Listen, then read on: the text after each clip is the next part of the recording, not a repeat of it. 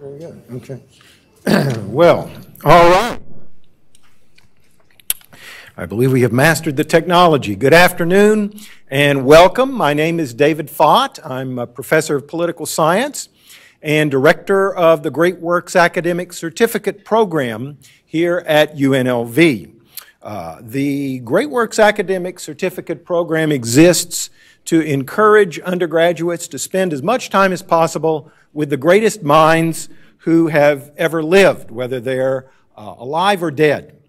A 9-page list of those minds can be found on our website, Great Works Academic Certificate, which you can get from a Google search or through the UNLV homepage. The program requires 12 credits of courses featuring primary sources written by authors on our list.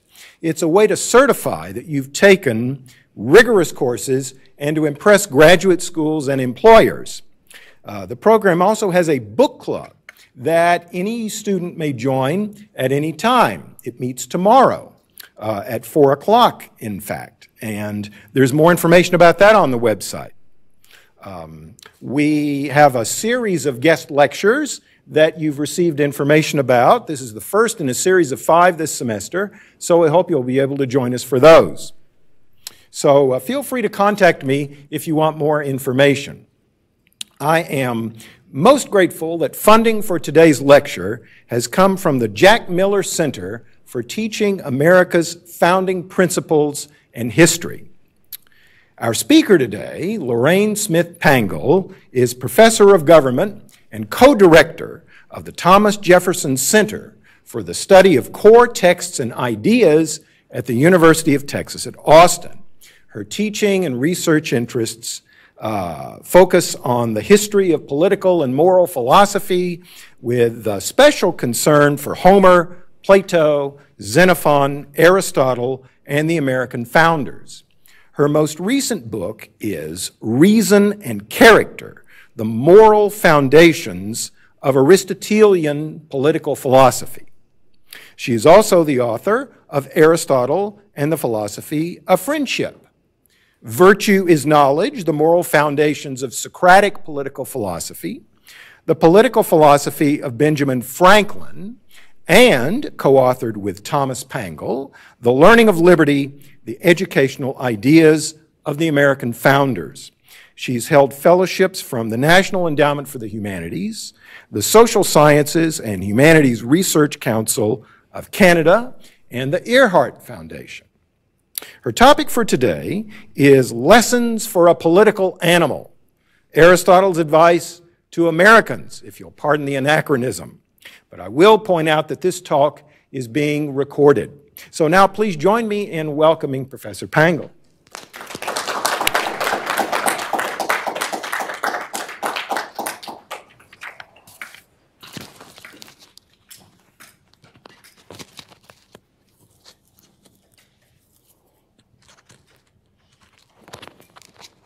Thank you very much, David. Can everybody hear me? Okay. Well, I'm very pleased to be here in your exciting city for the first time. I got a nice tour downtown today, and especially pleased to have a chance to try out some thoughts I've been exploring along a more practical vein than most of the work that I do. What Aristotle would say if we could call him back from a couple thousand years ago to give us some advice for our troubled democracy. Just a generation ago, after the Cold War ended, liberal democracy was advancing around the world so impressively that it seemed to have no serious ideological rivals left. There were still a few communist regimes and lots of authoritarian ones, but democracy seemed to be what everybody wanted, prompting Francis Fukuyama to proclaim that we had reached the end of history, the point at which all the great questions in human history had been in principle solved, even if it might take a while for those principles to work themselves out everywhere. Now, a short 30 years later, liberal democracy is in retreat abroad and in trouble here at home. The ills of our democracy include deepening divides between left and right and between rich and poor, educated and uneducated, gridlock in Congress, growing vitriol, broken trust in our institutions, sharp increases in anxiety and depression and a sense of alienation, and a decline in the belief in liberal democracy, especially among young people. Commentators have all their favorite culprits, including globalization, meritocracy, breeding out-of-touch elites, the primary system empowering irresponsible populists, the erosion of norms in the House and Senate, entrenched racism, identity politics, and social media. And all of these diagnoses have some plausibility, and lots of good remedies have been proposed. But what's most ominous is the decline of a common purpose, a shared American vision of human thriving and the kind of country that deserves our dedication and the kind of citizens we should aspire to be. If we had this, we could navigate our differences constructively, but we don't have it. For most of our history, we've had more agreement on our core principles.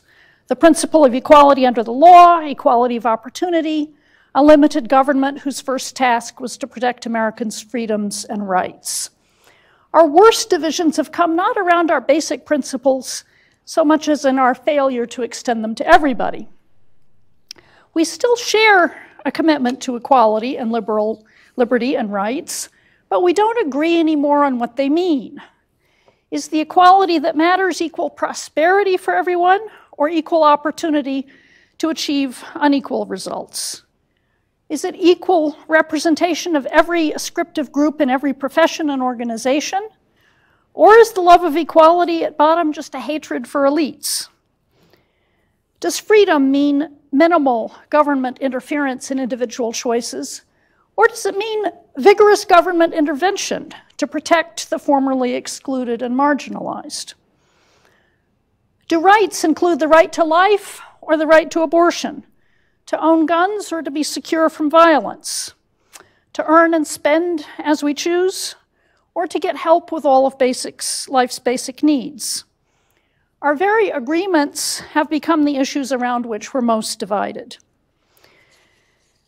In perplexity, it's always good to go back to first principles, and when we turn back to the American founding with these divisions in mind, we find three great paradoxes. The first paradox is that our constitutional system has worked impressively well on faulty premises, I would argue, about human nature. Our founders devised an enormously beneficial system of government built around the rule of law, equality under the law, extensive individual freedoms, many of them enshrined as constitutional rights, representation through democratic elections, the separation of powers, especially an independent judiciary, and federalism. And the benefits that all this has brought have been terrific advances in peace and security and health and prosperity and toleration and the protections of citizens against oppression. The premises that once provided the theoretical basis for this project of liberal democracy all begin with the state of nature. Hobbes and Locke and Spinoza and Montesquieu each give a different version of it. Sometimes they present it as the prehistory of the whole race, sometimes a thought experiment, sometimes an exceptional but recurring state of crisis that's especially revealing.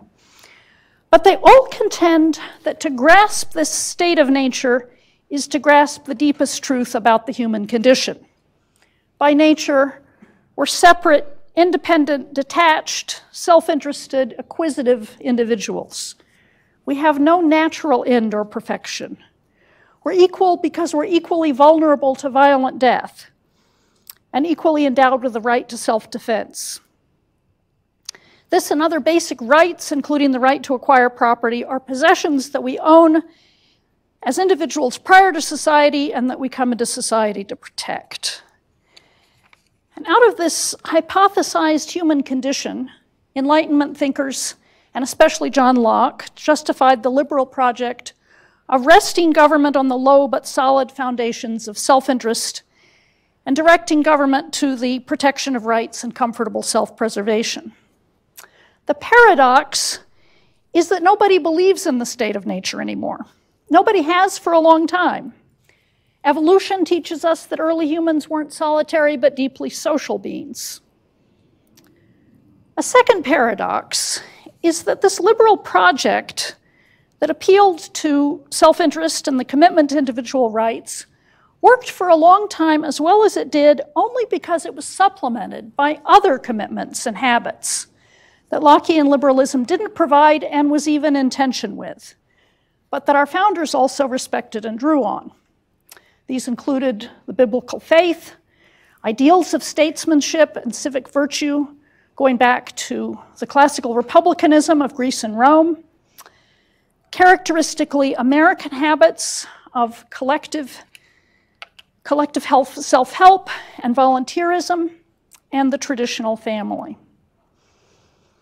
A third paradox is that while we don't accept the state of nature as a historical reality, we've come increasingly to believe the story that it tells us about ourselves, that we're self-interested, rights-bearing individuals, each on our own to make whatever we can out of life.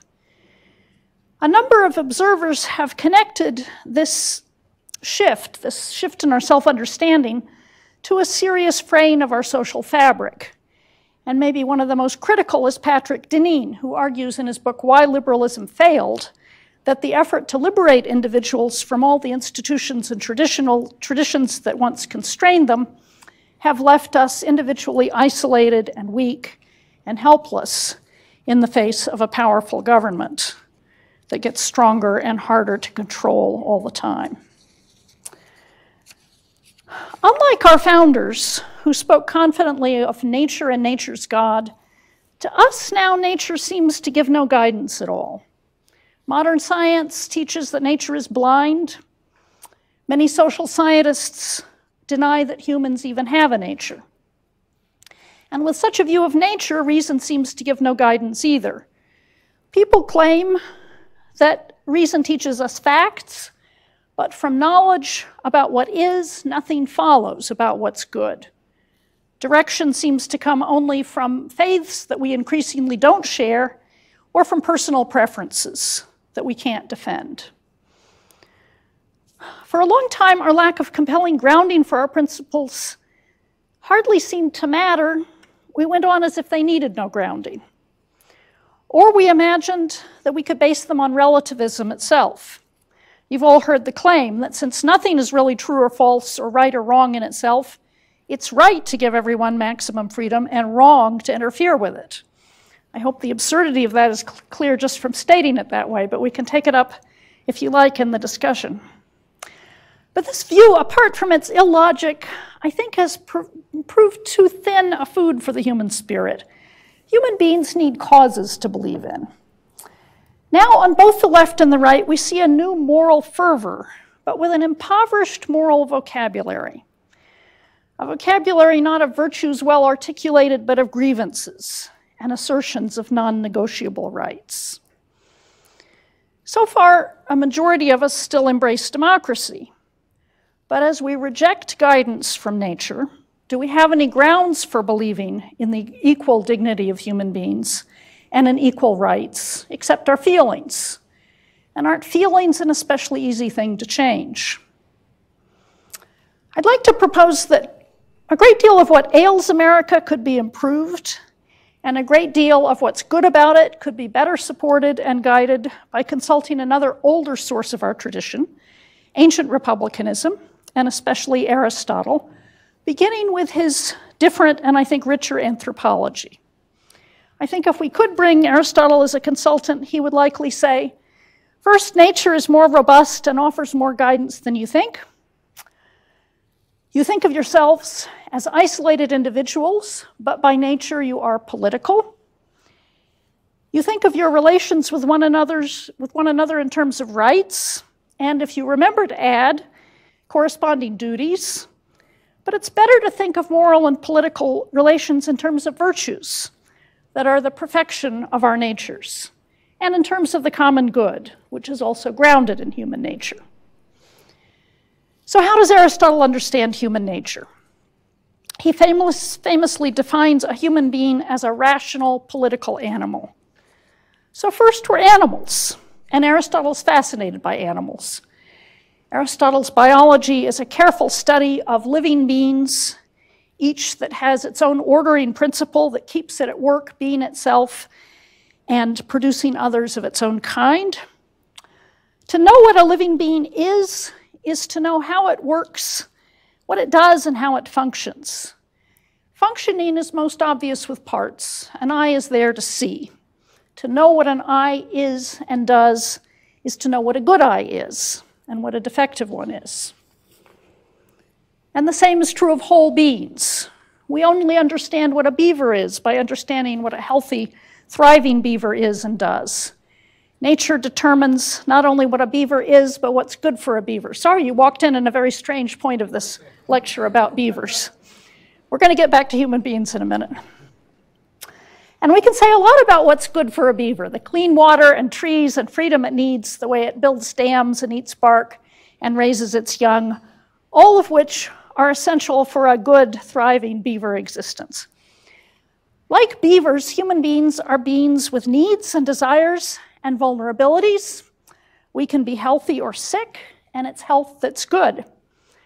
We're defined by the bodily characteristics of the species, including our way of reproducing. We're beings that Aristotle says naturally strive to overcome our mortality by leaving behind others like ourselves. So it's part of ancient realism to accept our biological nature and to be respectful of the deep ways that it defines us, even though it never simply determines us. It's part of the classical approach to take the natural health of the body as a model and to try to understand the health of the soul in an analogous way. So first, we're animals, and second, human beings are political animals. By this, Aristotle means not just that we're clumpy, that we're gregarious like cows and sheep are, but that we're also social in a way that unites us into ordered wholes. Right from birth, we're embedded in families that we come to love as our own. We love our closest kin and our friends as other selves. Another myself is his phrase. We form groups that compete with other groups, with leaders and followers. We share a profound human inclination to join others in purposeful action, first for defense, but also for higher purposes, activities that give life meaning and a share in the noble. Our little groups naturally grow and coalesce until they form self-sufficient sovereign political communities under regimes that profoundly shape all the smaller associations within them. And finally, to call humans political is to say that human nature is most fully realized in one particular kind of sovereign community, a polis, or a free city, large enough to sustain its independence, small enough to unite its citizens with powerful bonds of affection, and small enough to govern itself through collective face-to-face deliberations. And here we begin to see the paradoxical meaning of nature in Aristotle's thought, because the polis is both natural and very rare. It's a rare achievement for anybody to devise a form of government and life that is so well suited to our natures. Aristotle connects our political nature to our third and highest defining characteristic, which is reason. And let me read you just a bit of the politics. It's clear then that a human being is more of a political animal than is any bee or any of those animals that live in herds. For nature, as we say, makes nothing in vain, and humans are the only animals who possess reasoned speech. This is logos. Voice, of course, serves to indicate what's painful and pleasant. That's why it's also found in the other animals, because their nature has reached a point where they can perceive what's painful and pleasant and express it to each other. But reasoned speech serves to make plain what's advantageous and harmful, and also what's just and unjust. For it's a particular feature of humans, in contrast to other animals, to have perception of good and bad, just and unjust, and the like, and community in these things makes a household and a city. So essential to our political nature, if also transcending our political nature, is this yearning for the noble, for a meaning that lifts us above our merely animal existence with its bodily needs and bodily pleasures. This yearning directs us to public service and heroism, to piety and to philosophy, and yet this directedness to the noble also brings us into conflicts. It leads societies to embrace common faiths and stories and authoritative accounts of life's meaning, and it leads us, and to try to put these beyond question, and it also leads us to challenge these accounts. The fact that we're given to challenging one another is part of what makes us political, but it's also tied to something else in human nature. Aristotle says, in fact, in one way we're even more political than other animals like bees, but in another way we're more independent. He says in the history of animals, a human being is one of the animals that dualizes. We're both political and independent. He stresses our political nature in his Ethics and Politics, where he's giving guidance to legislators and citizens and educators. We all know how self-interested we can be. What we need to understand better in order to live well together is our political nature and the needs it gives us and the uniquely human fulfillment that it makes possible. But it's interesting that Aristotle's whole picture is more complex than that. Now, to say that we're naturally political, you might be still thinking, I'm not political, I don't like politics, I'm not interested in it. It's not to say that we all want to rule, but it is to say that we're concerned with what's good and bad, not just for ourselves, but for others, and in some way for our community, and that to thrive, we need to be engaged with others on a large scale or a small scale in working for good ends together with others, and upholding laws and norms that we affirm as our own and at the same time honor as just. Now, if nature gives us a need for meaning and for justice, does it tell us what these are? Not directly, but it does give us clues. First, in our very need for community, and hence our need for the civic virtue to sustain it. We see our need for civic virtue through its decay in America today. We all need each other to be law-abiding, to respect the results of elections and the institutions that protect democracy, to be civil to one another, to be informed and vote for good candidates that will work together and put the common good over their partisan advantage. So we need civic virtue from one another, but Aristotle's most serious teaching about virtue is that it's not primarily what society needs from us, but what we need from ourselves in order to thrive in a life of purposeful engagement with the world. Aristotle argues that the active exercise of virtue is the core of happiness. It's not the whole of it, but it's the core of it. In Aristotle's teaching, virtue has a complex relation to nature. Virtue, like the polis, is a perfection of nature that nature itself doesn't simply provide. Virtues like moderation and justice and practical wisdom don't come naturally, and yet living in accordance with them is naturally fulfilling when we achieve it. So here's an analogy. By nature, we don't play tennis, but we can still say it's naturally healthy and satisfying to play tennis well, and even that there's a natural way to serve a ball, the way that uses our natural abilities, our muscles, and so on to put maximum speed on the ball with minimal stress on the shoulder. Figuring out how to cultivate virtue and how to live together in self-governing communities is harder than figuring out how to serve a tennis ball, not just because these are more complicated tasks, but because there's so much in our nature that also gets in the way. Laziness and greed and narrow selfishness and contentious, irrational impulses that aren't good even for us. Nature doesn't make life simple for us the way it does for beavers. We have to invent our dams and argue with each other and even argue with ourselves about how to do it. But it does give us the foundations for virtue in a natural goodwill that we feel towards our fellows and our community, in the capacity for reason, in a rudimentary sense of justice and concern with dignity that need educating, but that give us some direction. And also in the satisfactions of developing these things well. So reflecting on our complex natures, good character needs complex supports. It can't be instilled just by force or fear. It needs inspiring models and examples. It needs habituation and practice, supervised with love. It needs practical wisdom to guide it, and that requires extensive education. But it also needs the sanction of law as an ultimate support. Aristotle gives a paradoxical teaching on law and the noble and virtue in the last chapter of the Nicomachean Ethics, which is the transition to the politics. And his first word here is that people who are brought up well to love the noble need only reminders of what's best. And it's those who are badly brought up who need compulsion. But then it turns out that to be good and to stay good, everyone needs law. So why isn't the love of the noble enough? How can virtue be our natural perfection and its exercise the core of happiness if it also needs compulsion? I think this has several reasons, some lower, but others higher.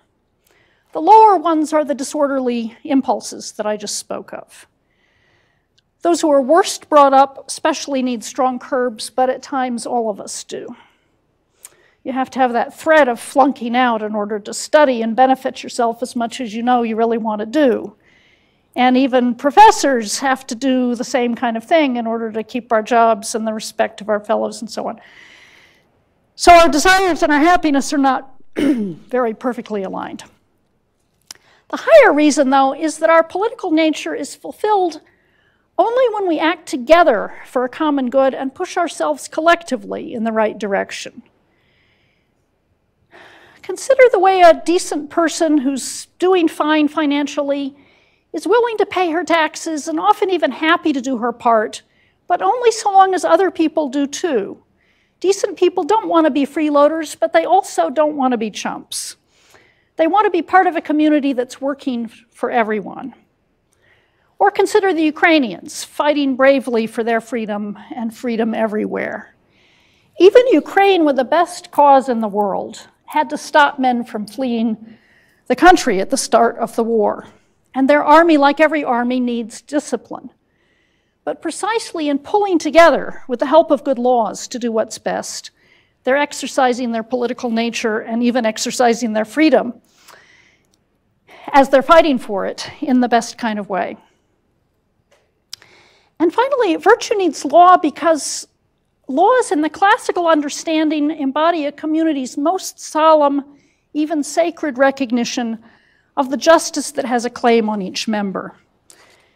So classically understood law is constraining, but also guiding, community forging, and meaning defining.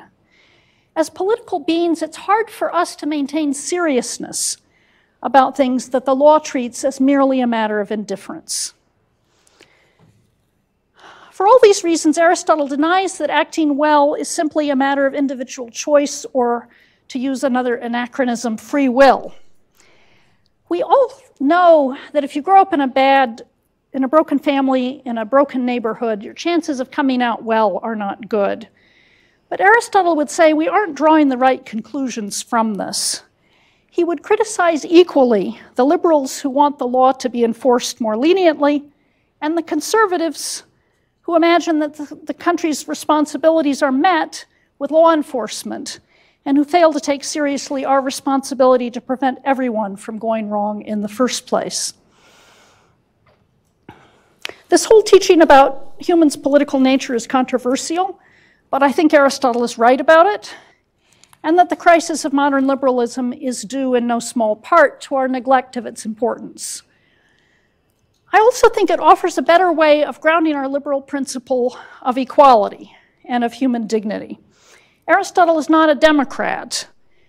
He doesn't teach that we were all created simply equal, but he does argue that we were all created equally human, and he gives this a rich meaning that I've been trying to spell out. We share not only the lower needs of the body, but the higher needs of the soul. Our capacities differ in degree, but they're similar in kind.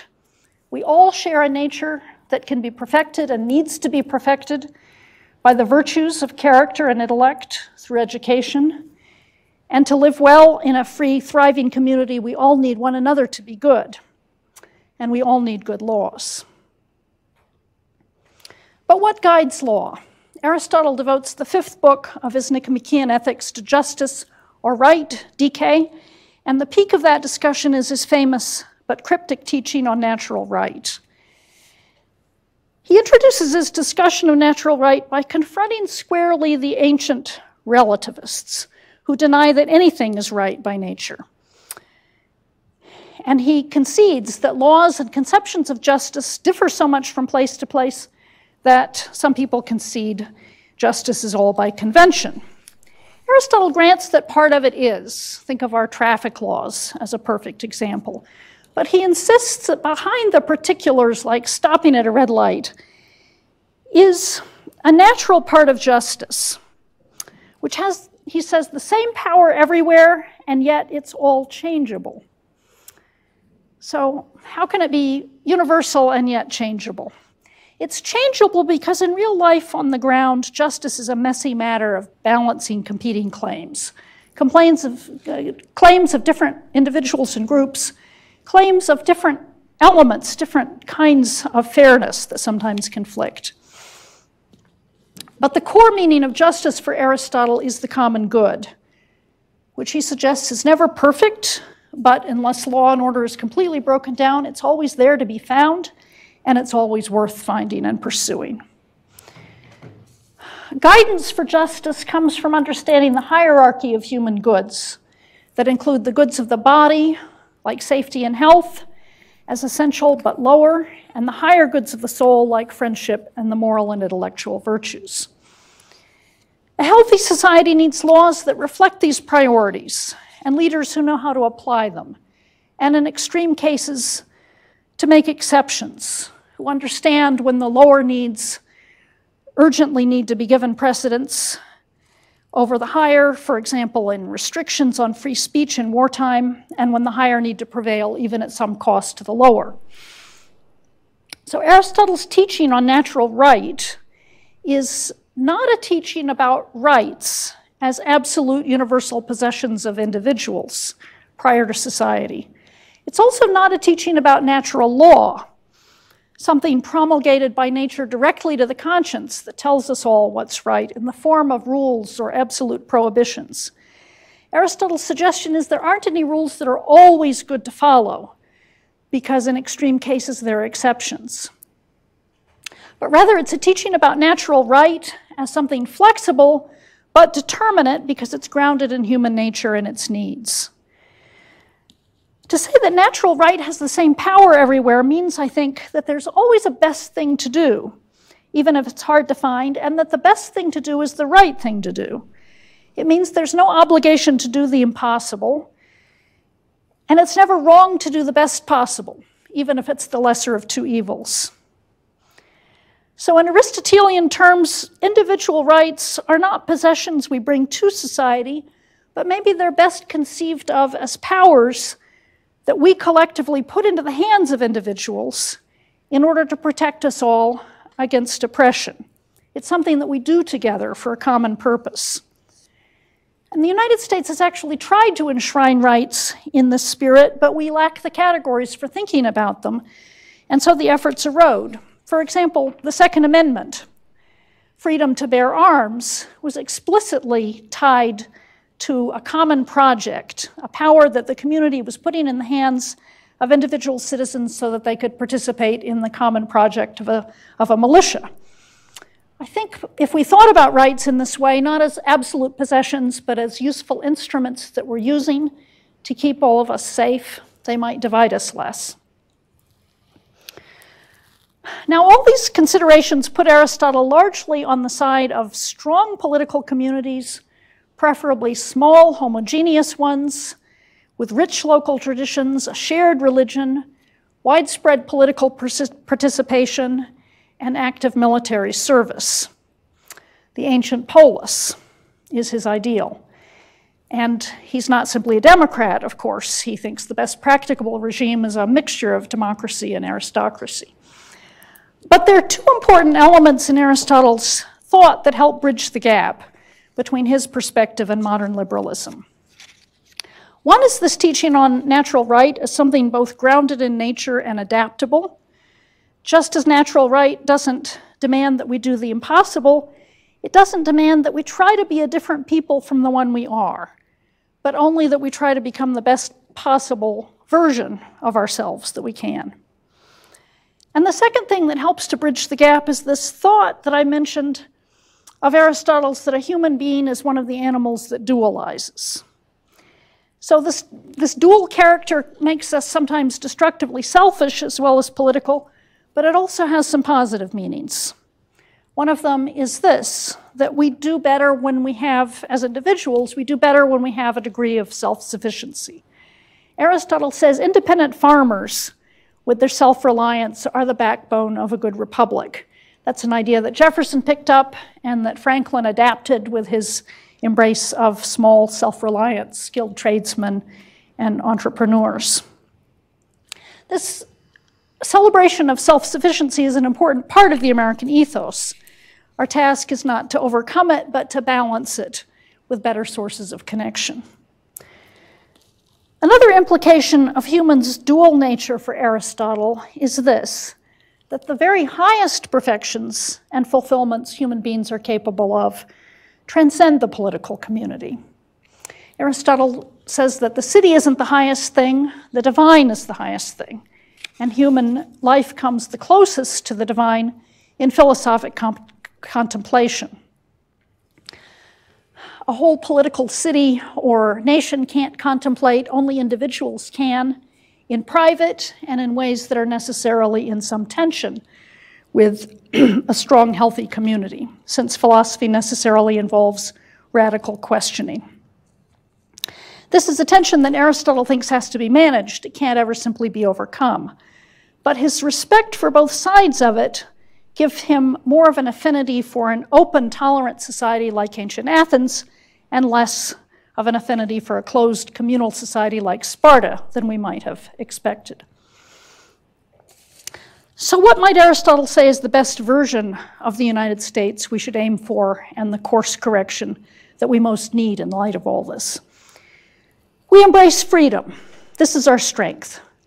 Freedom, rethought with Aristotle's help, can be an organizing principle for our shared pursuit of both dignity and meaning. Freedom for us has always meant both freedom for individuals to choose their own direction in life and freedom for communities to govern themselves. But we tend to think of individual freedom as an increasingly absolute freedom to do whatever we want and be whoever we want. And when this comes into conflict with the community's attempts to collectively set norms, we clash and we don't know how to resolve the conflict. And in fact, we have a bad conscience about even trying to set norms. We're confident in defending collective actions mainly just to prevent people from being harmed or to defend their rights. We aren't confident about or to give them material resources. We aren't confident about doing it to make life more meaningful or our communities stronger or our souls better. We're especially suspicious of trying to promote virtue. We think of that as paternalism and anathema to freedom.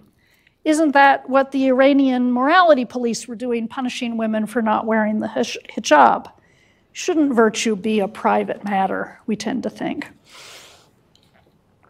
Aristotle would say we need to think of our freedom differently, as something both nobler and more demanding. Freedom is never good when it's just a lack of constraint, when it's just willful self-assertion.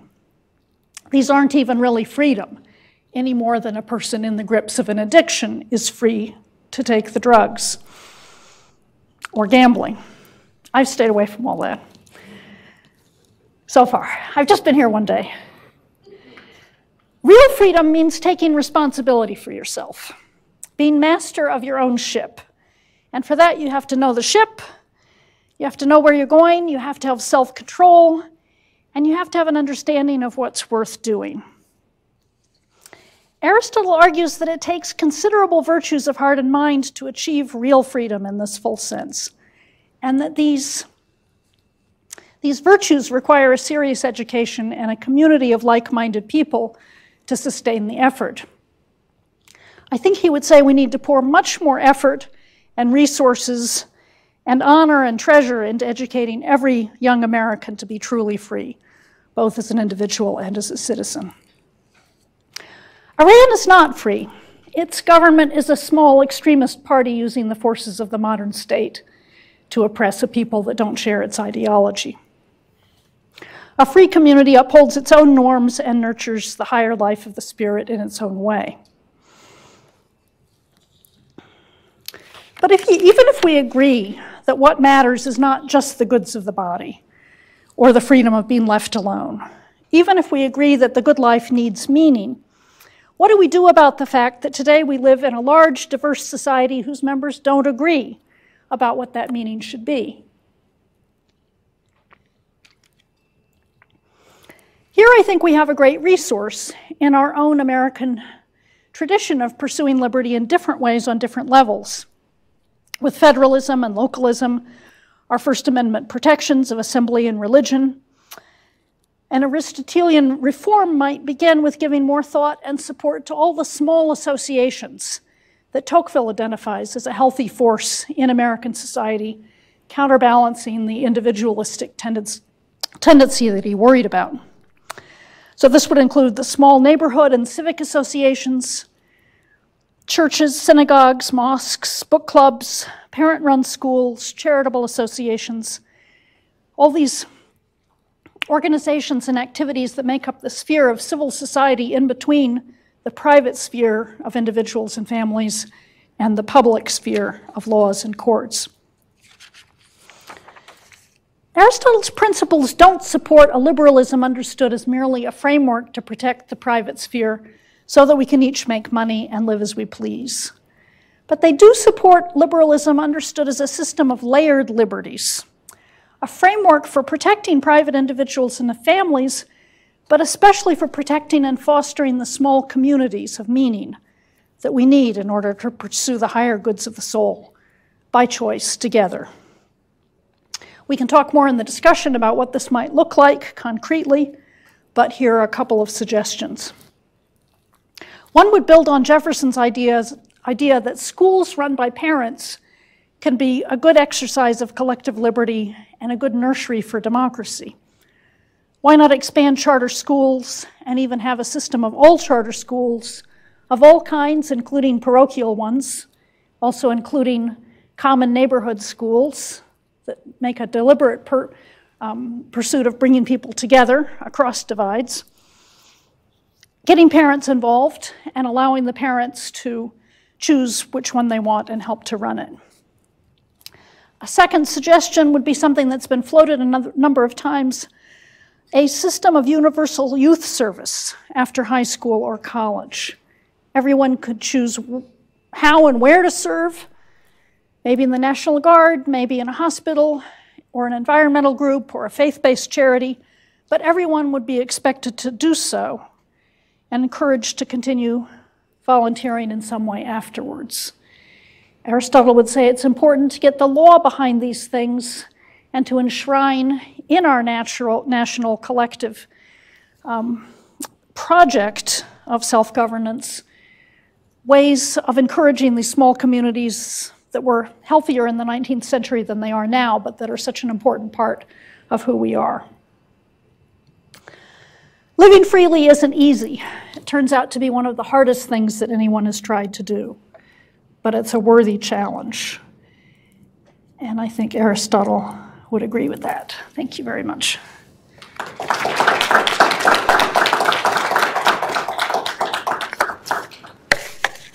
Questions, pushback, objections?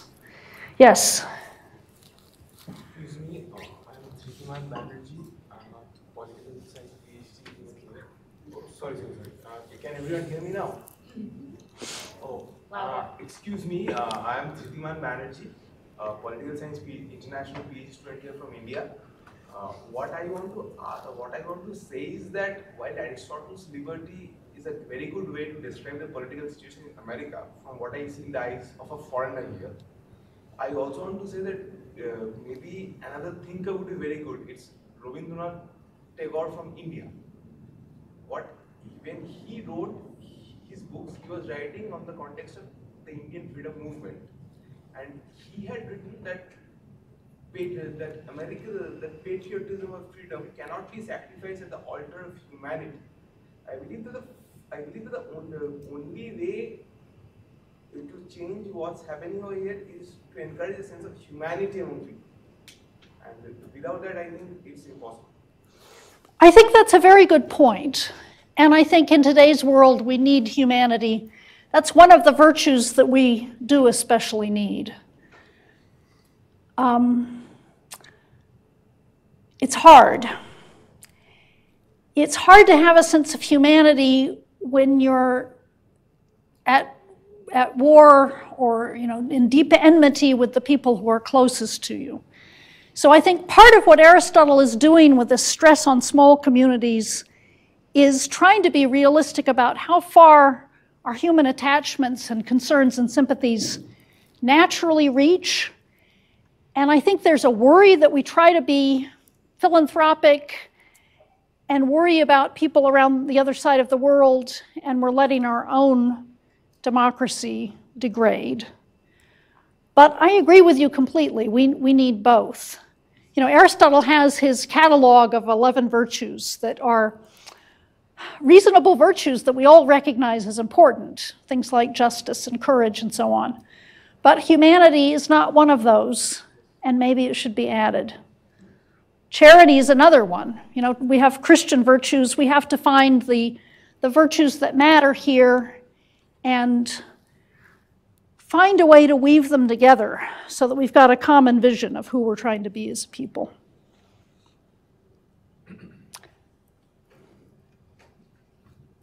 Hi, yes. Hi, I have a question about education. Excuse me. I know you mentioned at a certain point there that we really want people to fulfill their potential for liberty, for human freedom. You need, and it sounds like you were saying, something like a liberal education that will foster that kind of development. I'm curious, though, about your final point. I just wonder if you could say more about this idea of parent-run schools, because I grew up in a small town, and the idea of there was one school, so like the idea that all the parents would sort of get together and hash out a curriculum actually seems fine for that. But thinking about a big city like Las Vegas, and you would have sort of the charter school system with parent-run schools, it would be very, very easy for me to imagine some very ideologically driven, schools that would maybe not serve young students especially well in terms of opening their minds to their own freedoms, possibilities. I'm just curious about that plan that you kind of mentioned there at the end of the talk. Mm-hmm. Yeah, those are really good points. If I could take first your thought about liberal education, yes, it's really valuable, and we need all of our future leaders as much as possible to have had a real liberal education.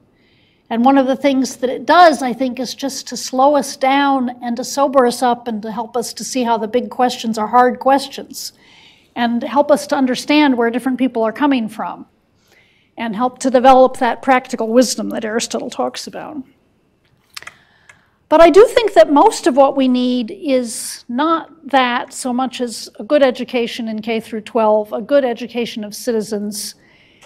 You can get a lot of wonderful history and stories and civics lessons into the schools if you're trying hard to do that and turn out great citizens who might be welders or whatever. The public schools, for the most part, are not doing that job very well. And I think, reluctantly, it might be time to break them up or to force them to compete. So I think the more common schools we have, the better. The reason I want to lean into the idea of supporting parochial schools, as they do in Canada, the Catholic, it's a weird thing in Canada. There was a Protestant and a Catholic school system in the major cities, and there was almost nobody else when those were set up. So those were the two. Then the Protestant schools became the school for everybody as, the Sikhs started coming and so on. So we now have a school system, a public school system and a Catholic school system, equally funded. Well, they should reopen that again to everybody else. Those are sources of great good, great moral education. The Catholics do a great job of that for the most part. And as you say, the possibility for problems. So we would have to think hard about how to regulate that gently, carefully, but demand. There are principles that need to be taught. There are stories that need to be taught.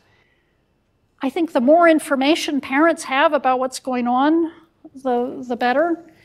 And I think what we especially need is good textbooks and good curriculums and materials for teachers, which might be best developed right now in small laboratories of little communities. But there's no easy answer to that. Yeah. I also had a question about the last couple of suggestions that you were posing, because you talked about things like parent-run schools or parent-involved schools, and then this mandatory volunteering for young people. But it seems well, it's not volunteering if it's mandatory. Mandatory public service. Yeah. You're right. But so those things are time commitments, clearly. And I was just thinking that you were talking at the beginning of the lecture about these divisions in our country, rich, poor, left, right. And a lot of those divisions do come from inequality, financial inequality, capital inequality. And it just seems to me that putting burdens on people's time without first addressing the sources of inequality could just further that inequality, which would inevitably create more division. Because if you're taking working age adults, young adults, right out of high school, and you are keeping them from working a full-time job to support someone, to support their family, to support their children that they might already have, it just seems like that would make division worse, maybe. Okay, yeah, very good. And so you need to, you want to start with something that the president is encouraging and try to get people and foundations to be providing resources for the kinds of situations you're talking about. And it can't be heavy-handed because this is a freedom-loving country, but it could be something that we make honorable and we expect, and that we reward, maybe with help with a down payment or college assistance or something like that. But I think you also raise a really good point about the depths of the inequality. What are we doing about that? Aristotle keeps coming back to education. What every political community most needs to do is to educate its citizens to be good citizens in that community. And for us, that means we've got to raise the floor. We've got to raise it enormously. We have doctors who are honored and rich, who are curing the problems with our bodies, and I'm very glad they're there. But the people who are educating our minds and shaping our souls should be even better honored and respected and paid. And money matters, If you're paid $40,000 a year, the world is telling you that's all you're worth. And that's not good. So this is, I'm being very idealistic. I'm sketching out what it would take. There's nothing that I'm describing that we haven't done or some liberal democracy isn't doing somewhere. The Finns and the people in Singapore do a great job of educating all their children. But it would take a real change of mindset. Yes? I'm wondering if you can say a little bit more about American pluralism and diversity, because it seems to me that if Aristotle's advice would be for us to go to parent-centered, parent-driven schools, community institutions that reflect our homogeneous small communities, that even what you mentioned in terms of national service or public service, where some people can go work for an environmental group if those are their community or family values, and other people can go work for the Second Amendment group.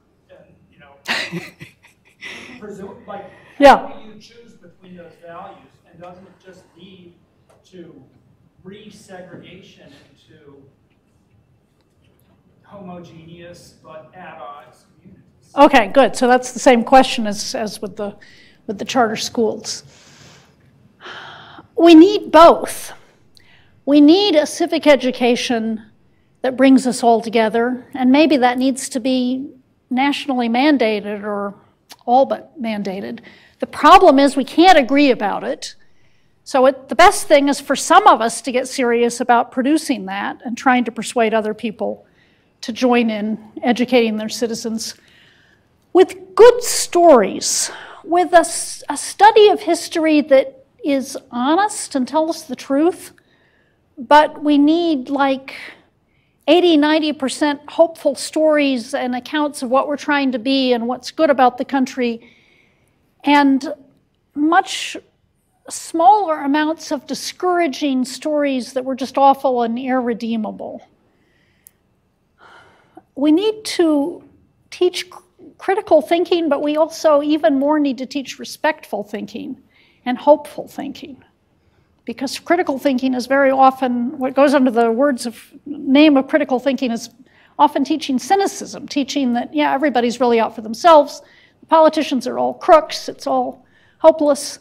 That's poison for the soul. It's not that bad. So the pluralism. I wonder if it isn't possible for us to agree that there are different versions of freedom and different versions of a good life that have family, that are members of the same family. To think harder about what freedom requires for all of us, the knowledge that it requires, the virtues of character that it requires. And I think there are a lot of commonalities there. Everybody knows that being fair to one another, being civil and decent to one another, being honest, working hard, taking responsibility for yourself, those are good things, but we don't teach them as seriously as we should. Okay, fire back at me.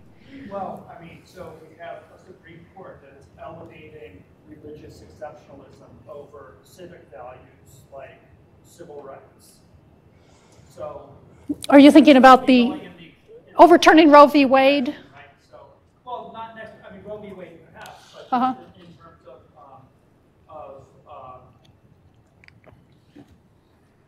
exceptions from ethical or civic standards of treating people with equality based on religious claims.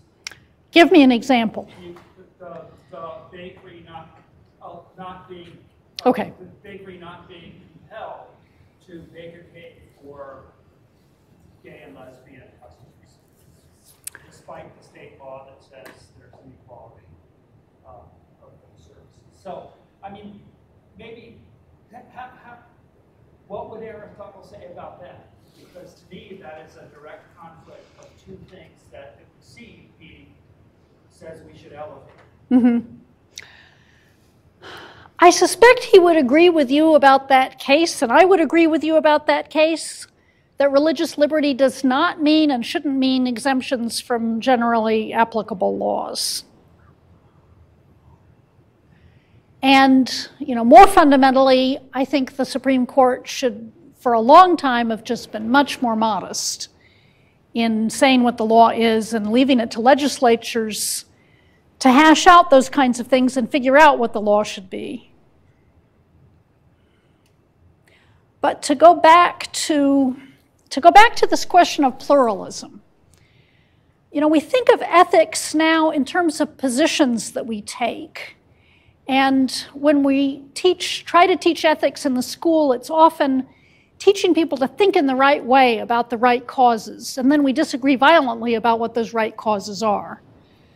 Aristotle would say that's not what ethics is about. Ethics is about character. Ethics is about having the character to understand both sides of those arguments and to be moderate. We need a lot more moderation. We need a lot more sobriety. We need a lot more good faith efforts to reach across divides, and that's something we need to be modeling and teaching our children from the beginning. And then those problems would become less intractable. But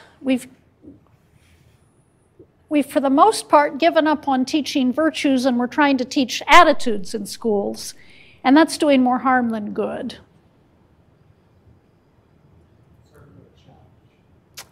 Very much so. Yes? Is there a difference, like between a polis and like a state, or just like any kind of community? And do you think Aristotle believed that,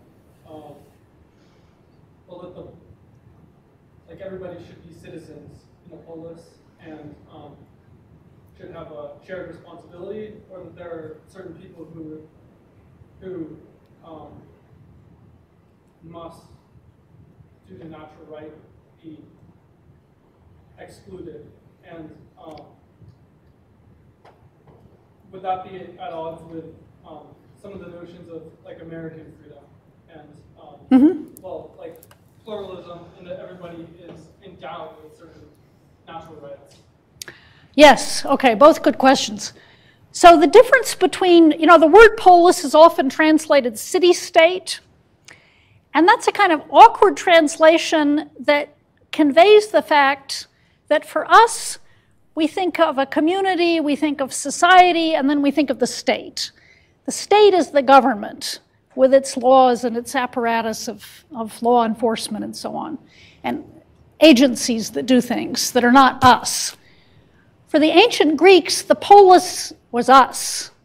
We are the polis, a community, and it was necessarily small because it had to involve everybody in some way, all the free citizens anyway. So this division between society and government was not something that not a way that they saw it, but rather they understood the political regime to be, aristocracy or democracy, to be the ordering of the society, which involves not just who's in charge, but what way of life and what type of human being are we foregrounding and making our model. Is it the gentleman? Is it the yeoman farmer? Is it the warrior? That person defines the regime and defines the community. And this goes with the thought that we're fundamentally political social beings and not fundamentally individuals who set up the state to do certain limited things for us. Does that make sense?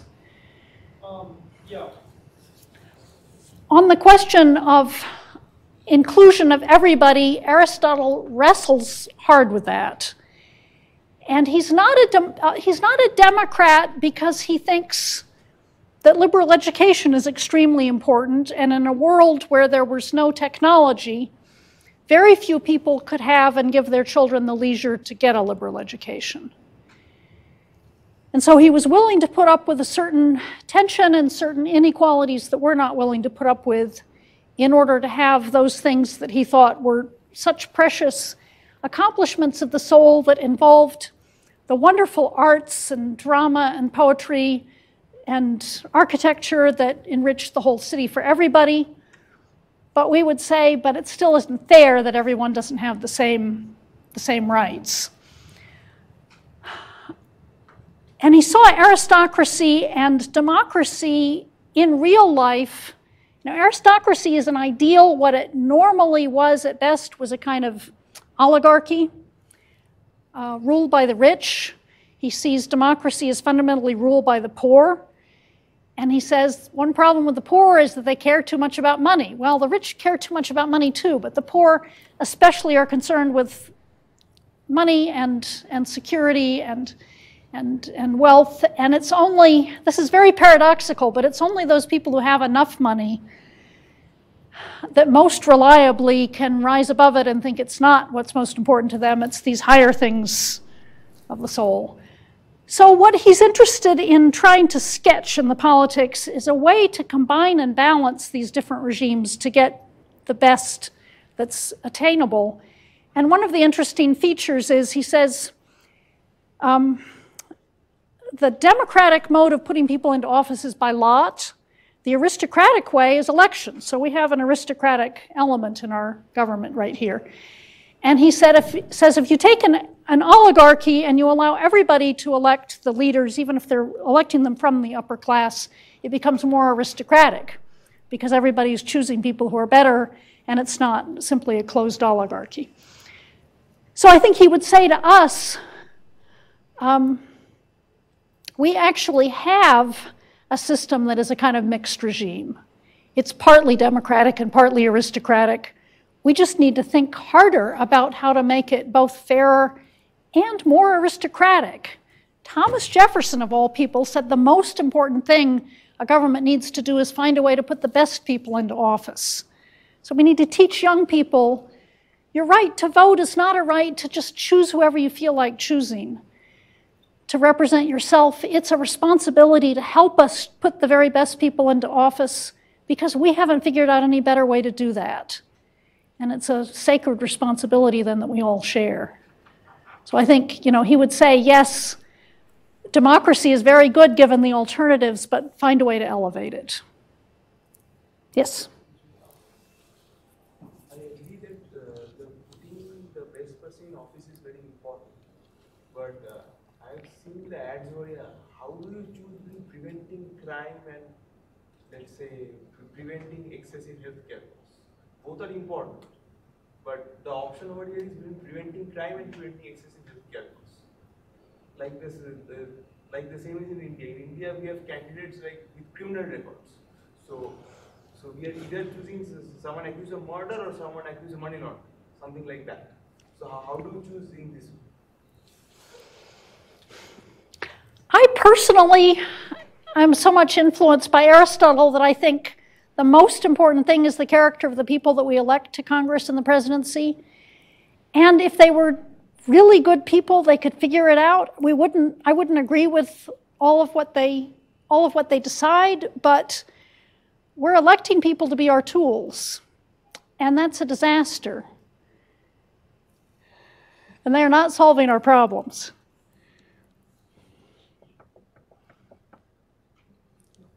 Yes? How do you think that Aristotle could re-encourage our society to value the importance of education and of knowledge?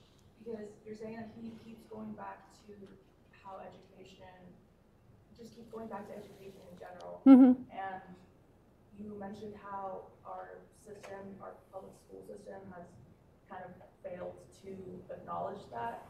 If we're so worried about teachers not being paid enough and whatnot, I guess how would Aristotle fix that? Say about it?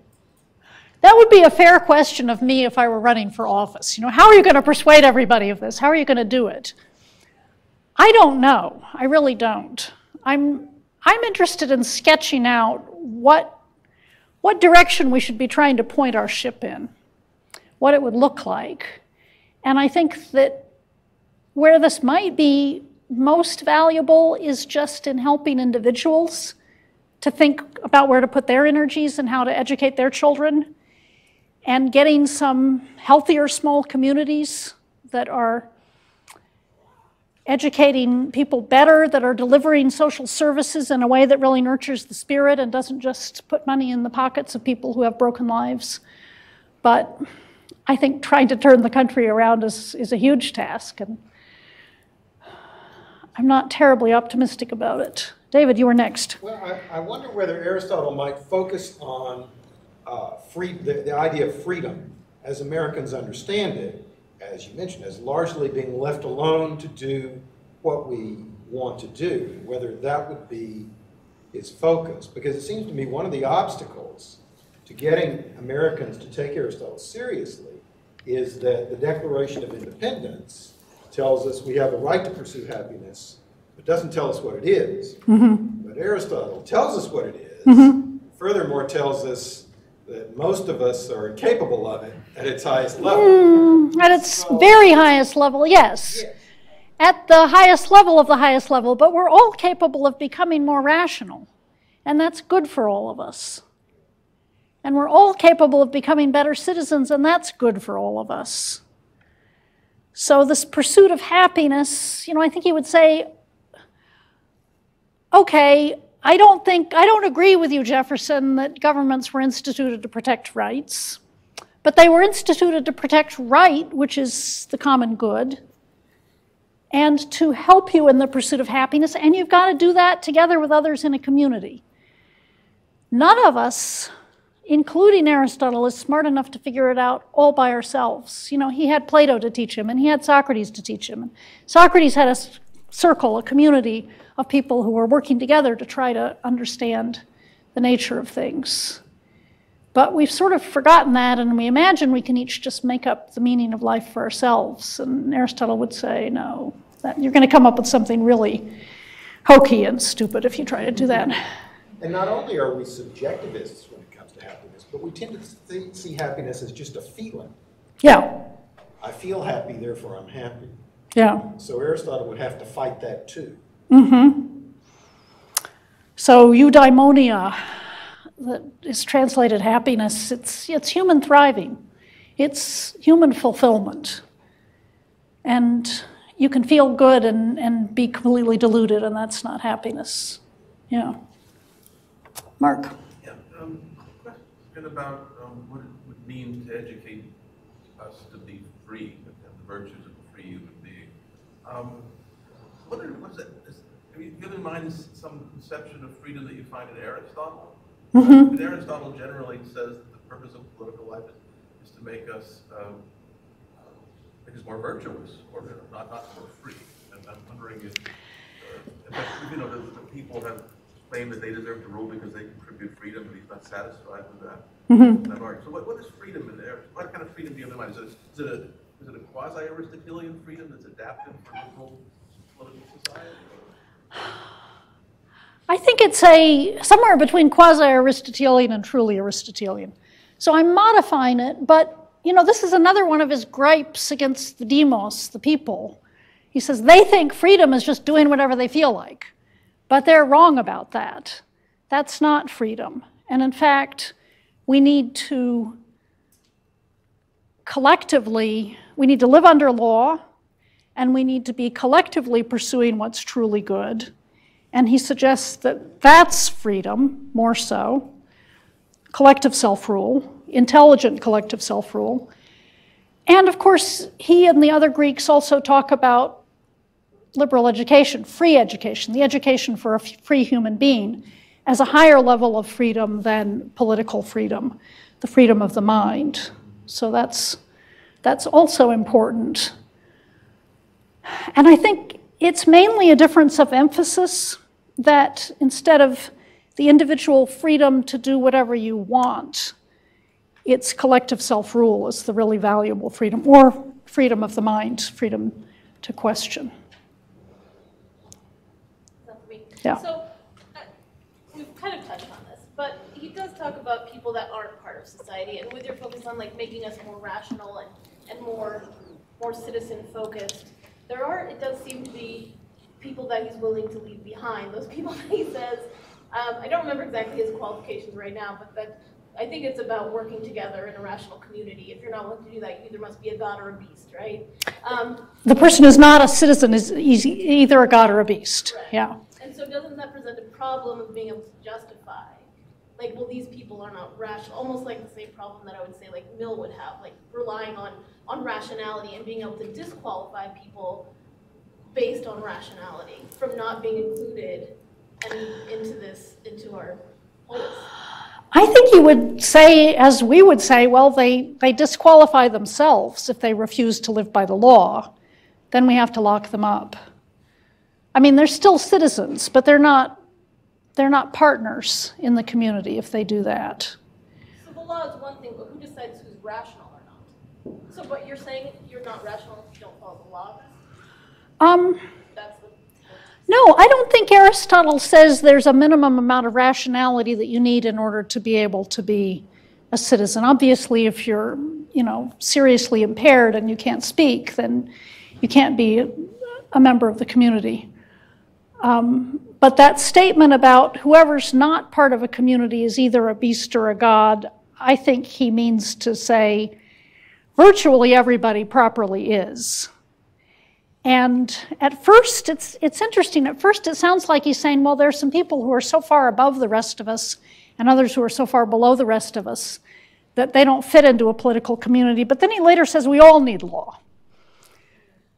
So even, I think, the very most gifted also need that discipline and that structure, at least initially, in order to... I just worry if we're, because of your emphasis on stories, and I actually agree, and I think stories are super important, but if we're going to spend, I think you said 90% of our stories should be about what's hopeful. No. When we're teaching our 80%. I threw that number out there, but I think that's worrisome because there are a lot of people who live in situations where they don't see the country as being hopeful. Mm-hmm. And so to just focus on the hopeful side of it denies their past and their experience, and so already excludes them. And so I'm coming back to this worry about excluding certain people from this whole endeavor. But you can tell stories about terrific adversity, stories about people who are meeting and living through and growing stronger through hard things that are presented in an unvarnished way.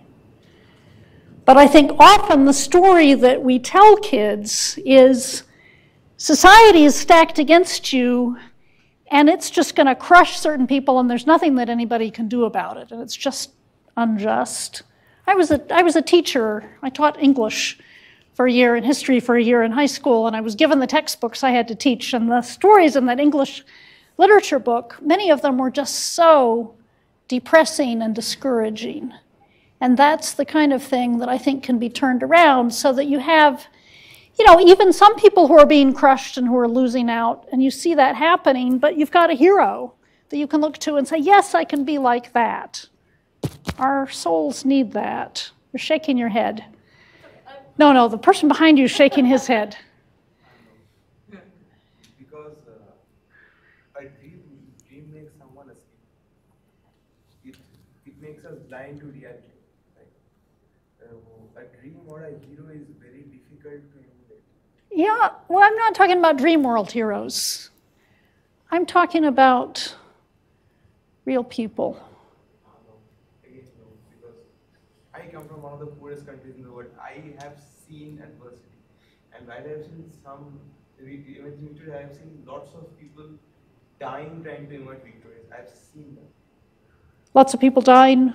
Dying while trying to emerge victorious, failing. Yeah. I have seen. And I think that if we try to deny that reality, then we just set ourselves up for a worse reaction. I agree. But there are different ways of presenting any reality. And to be realistic and hopeful at the same time are not an impossible combination. That's what I'm asking for. Yes? In the blue, yeah. Just changing gears a little bit. What do you think Aristotle, how would he react to what I think is one of the most important modern ideas that come through social science, which is we are not rational. We behave maybe as a matter of nature, or maybe from Aristotle's perspective as a matter of not having perfected virtue. We are irrational. We know people are deeply irrational and don't behave as rational beings. Interesting. Well, he says we're the animals that possess logos, reasoned speech, and we definitely do possess it, and we definitely do misuse it. And I think that goes with the fact that he thought healthy societies generally need a shared religion to tell people what to think. We're not individually that good at getting the truth on our own.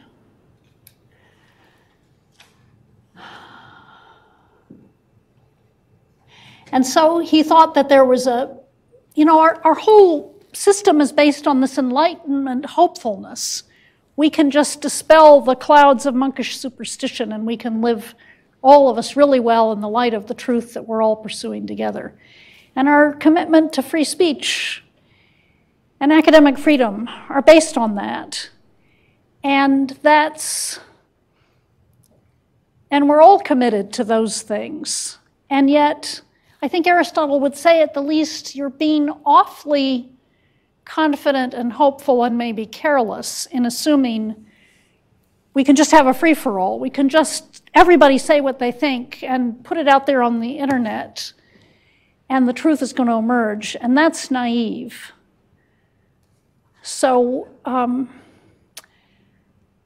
when I referred a few minutes ago to the need not only for critical thinking, but for respectful, even reverential thinking, that goes with the fact that we need people to follow, most of us. All of us need people to follow.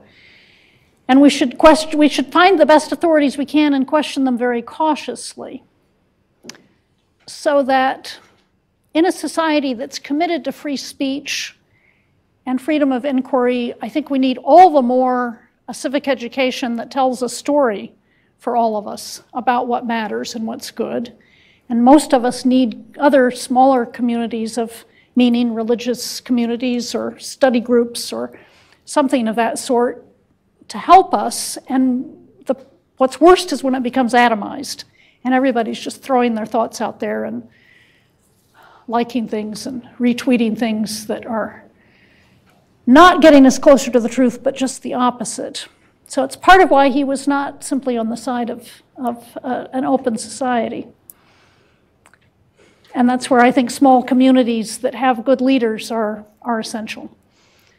Time for one more question. Okay. Go ahead. No, please, go ahead. Can you say a little bit more about the natural masters and natural slaves? Oh, it's very strange, yeah. Your first question was pointing.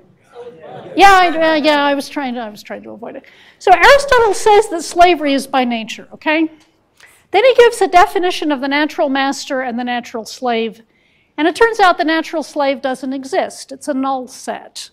It's somebody whose body is useful and who is not capable of managing his own life at all, who doesn't have enough intelligence doesn't have practical intelligence.